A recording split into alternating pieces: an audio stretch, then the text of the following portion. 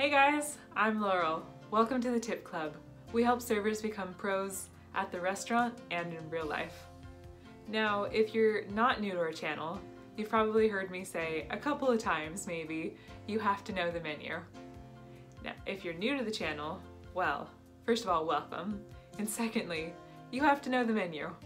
So, today we're going to talk about how to study the menu and what's the most effective way for learning the menu, and then a lot of why.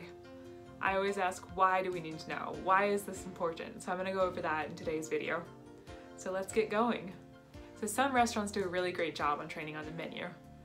They make sure that you've tasted a lot of the different foods, you've been able to learn them as you've been in your basic training, and other restaurants unfortunately don't.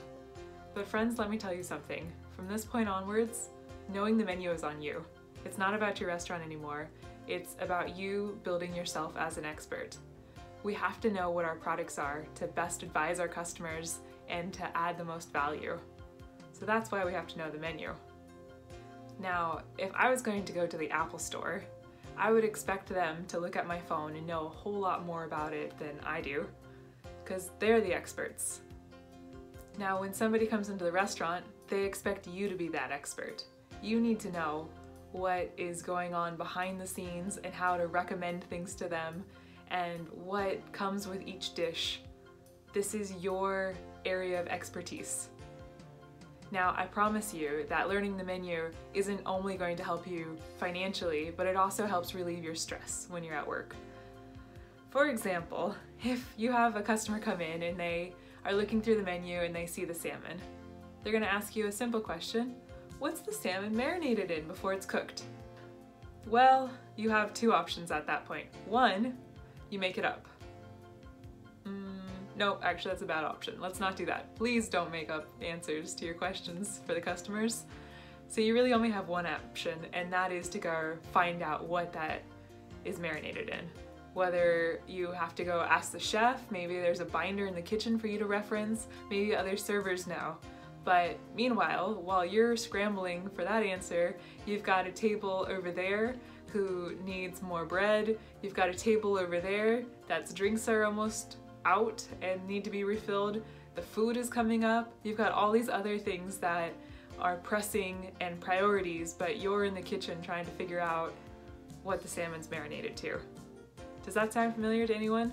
Because I know I've been in that situation before, and I've seen so many servers in that situation, and it's just these daily panics that we create for ourselves because we didn't know that it was just olive oil, salt, and pepper. When it comes down to it, it's just memorizing the menu and just becoming more familiar, because when your customer asks a question like that and you're able to give them a real response, all of a sudden they're going to trust you a whole lot more. They're going to say, oh wow, this server really knows what they're talking about. They're familiar with their products. Maybe we will take more of their recommendations if they have something that they advise later on. So it builds trust when you know your menu, and it reduces stress because you're not running around looking for what the salmon is marinated in. So it's pretty impossible to predict everything that a customer might ask. You're going to have somebody come in and say, I can't have salt. What pasta sauces don't have salt in it? And then you're really gonna have to do your research and figure that out for them. But there's a lot of things that you can prevent by just taking the time and the effort by memorizing the menu and becoming more and more familiar with it. So the first thing I'm gonna ask you to do is to take the menu home with you. Whether you can actually take a copy of it with you back to your house, or whether you can take photos of it. That depends on your restaurant and what their policies are. Either way, I want you to read that menu cover to cover. That little blurb in the front page, if you have one, that talks all about how the restaurant started. Maybe it was 1985 out of a Chevy that two guys drove across the state of Michigan in search for the best lettuce. I don't know. A lot of restaurants have those little stories. You need to know that, because someday you're going to have a customer that comes in, he's like, I was in Michigan in 1985. And you're either going to look at him like, what in the world? Why? What? Or you're going to look at him and say, I know, isn't that such an interesting story? And here we are again with that trust. If you can prove that you know more about or as much as the customer about your restaurant and your menu, you're already leagues ahead of where other servers are right now. Because most people would just look at them and say, I don't know. As you read through that menu, I want you to focus not only on the little asterisk areas where it says, to make this a loaded baked potato, add $2.99, but also the format. Did you know that there's an entire industry that works on putting together and formatting menus so that customers are attracted to certain dishes over other dishes? It's all in the way that they're highlighted, it's in the way that they are positioned on the piece of paper or on the menu. It's pretty incredible. So just take some time to appreciate that and see, what is your restaurant really highlighting and how are they doing it? I also want you to read the dessert menu, the nutritional menu, the takeout menu, the little table toppers maybe on your tables if you have them, anything the customer can read. Because at a baseline, you should at least know what your customer knows. Does that make sense? If I go into an Apple store and I show them an iPhone, I want them to at least know that that's an iPhone and what an iPhone does. I hope they know more than me, but at least know that much. The real reason I'm asking you to read the menu cover to cover is to first familiarize yourself with the menu so you know what's on it, but we'll dive deeper into that later on, but really it's getting into the customer's mind. So, as we learn to be servers, usually we're very technical. We may have chicken fettuccine alfredo on the menu, and as a server, we're thinking, okay, that's the pasta bowl with the fettuccine noodles and the alfredo sauce. It comes out, it's got a little green garnish on top. Okay, I know what that is. You write it chick fet in your notes and that's it. For a customer, they just read the description in the menu and it was something along the lines of homemade, creamy alfredo sauce topped over our steamy fettuccine noodles. That sounds pretty good, doesn't it? Much different than your little written down chicken fet on your notebook. So let's think about that. So why would a customer order chicken fettuccine over all the other items you have on the menu?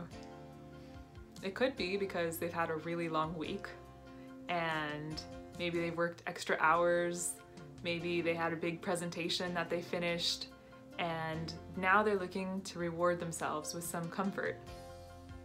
Okay, we can work with that. We can think through what comfort looks like. So when I'm taking that customer's order, I can either just write down chicken fet and then move on to the next person, or I can think they are thinking about comfort and they're looking for things that bring them comfort. So maybe this would be a great opportunity to say, you know, we have this great garlic bread that goes really great dipped into our Alfredo sauce. It's kind of makes it creamy and crispy. It's a great combination. Now, do you see what we did there? We just connected with the customer on a very different level. We were up here thinking about the dish. It was very logical. It was just about what we expected to see. The customer, on the other hand, was all emotion. It was, what did they feel? How is this going to help them in their feelings? As a server, if we can connect with those emotions, our ability to add more value to that customer is far more increased. I'm not going to recommend the kale and cabbage salad that we have. That's super healthy, that's makes you feel like a champion, because that's not what this customer is looking for. They're looking for comfort. So you see, knowing the menu helps you know how the customer is feeling, and it helps you know what frame of mind they might be in when they're ordering such an item. So that's a ton of information, and we'll talk more about sales and connecting with the customer's emotions later on. So the real question now is, we know it's important, we see how we can use the menu to connect with the customers and to reduce our stress and to build trust, but how do we do it? What's the best way to study the menu? Friends, I'm gonna be really honest, it comes down to hard work. A lot of people make flashcards, they make lists in binders, they do all sorts of things, and there is no easy way to study the menu.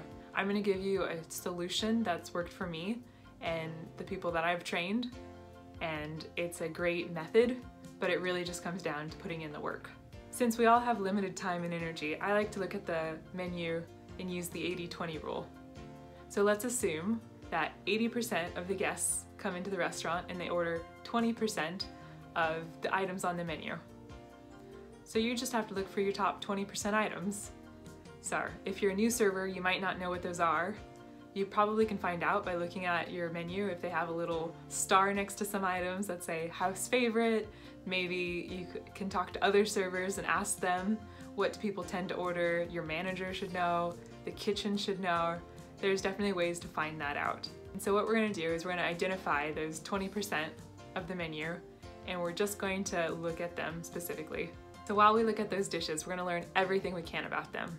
We're going to look at them and we're going to think to ourselves, okay, first of all, if I was a customer, why would I order this dish?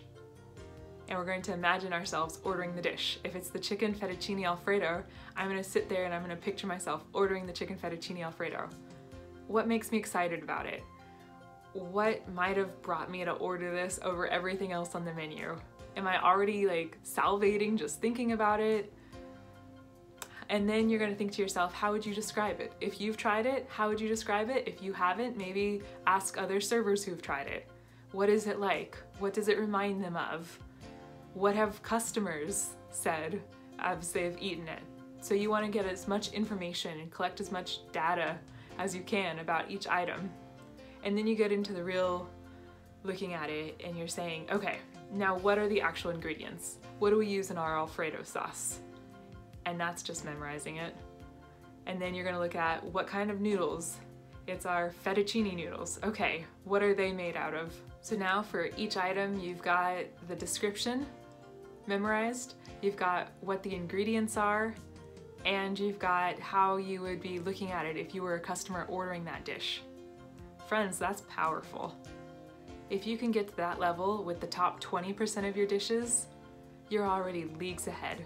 Because now you're going to be able to do the same thing on the rest of the menu and just break it down into small chunks and just keep working through it, and you're going to build your artillery full of answers when people have questions. It's going to be so much easier and you're going to be so much more confident in yourself if you know the menu and if you are sure of what's on it. Learning the menu is just a choice. It really comes down to your priorities. You can either choose to clock off on your shift, go home and put your feet up and relax, or to spend another hour working and really developing your own skills so that you can be better at your job and you can create more great customer experience opportunities. Those lead to repeat customers lead to referrals to new customers. All of that brings up sales for the restaurant and more tips for you. And it's all the good stuff, friends. Knowing the menu is super important, and it will only help you become a better server and raise your confidence and reduce your stress while you're on your shift. All right, promise, this is the last time I'm gonna say it for this video. You must know your menu.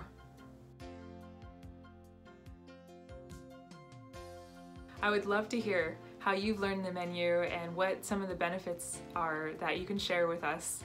It'd be really helpful for our other subscribers.